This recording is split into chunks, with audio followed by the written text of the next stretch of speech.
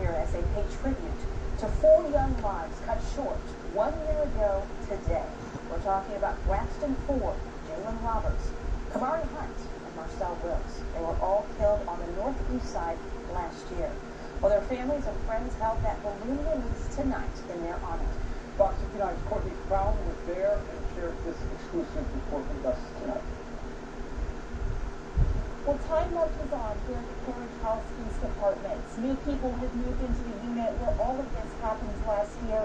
And of course, Braxton and Jalen's mothers tonight are continuing their journeys of healing. And they also shared a very direct message for our young people. To know that, we have this amount of love for them, it means a lot to us. Braxton Ford, Jalen Roberts, Kamari Hunt, and Marcel Wills all tragically killed in a Carriage House East apartment on February 5th, 2020. Tonight, dozens of people gathered to release balloons and remind their families they are not alone. Kim Roberts and Kendra Ford made it through the year together.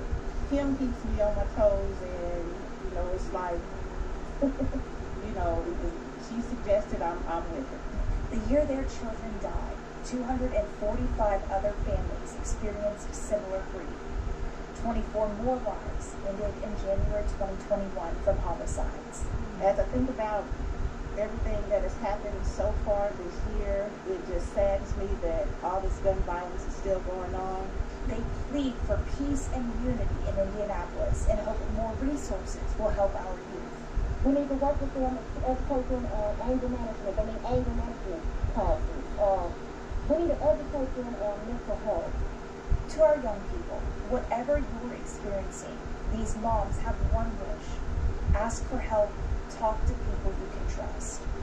You guys have a future. Don't let that future end up with you being killed or being locked up for the rest of your life.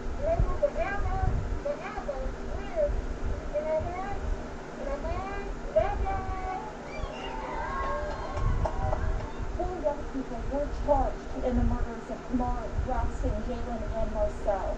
The families are hopeful that trial will begin this summer.